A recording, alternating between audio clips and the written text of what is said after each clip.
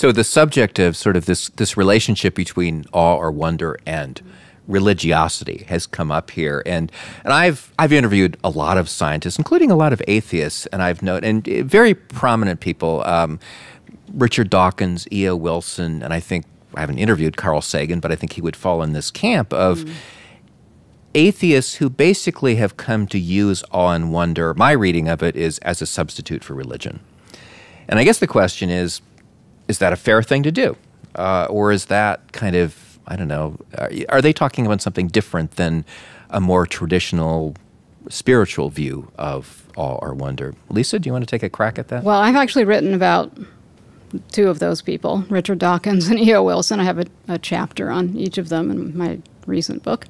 So I think that problematically what they're suggesting is not just that wonder, scientific wonder is a kind of alternative religion or spirituality, but that it's a superior one.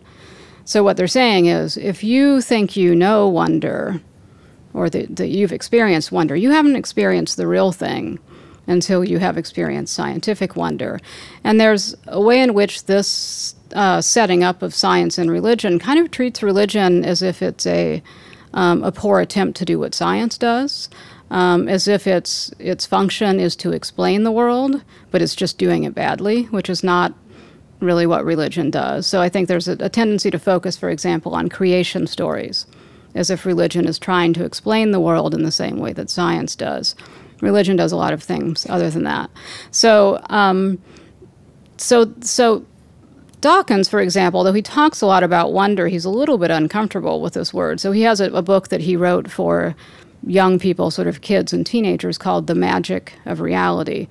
And so what he's arguing there is that, you may wonder at the sun and the moon and, the seasons, but you really need to direct your wonder at the explanation of those things. And then you're wondering at reality.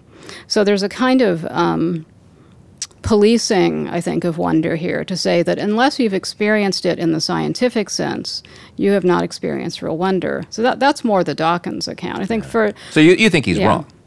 Sorry? You think he's wrong? I think he's wrong, yes, because I think in part he doesn't understand what religion is.